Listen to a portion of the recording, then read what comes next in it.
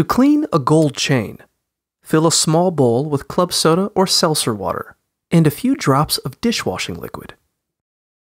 Carefully immerse the chain in the liquid and try to spread it out a little at the bottom of the bowl.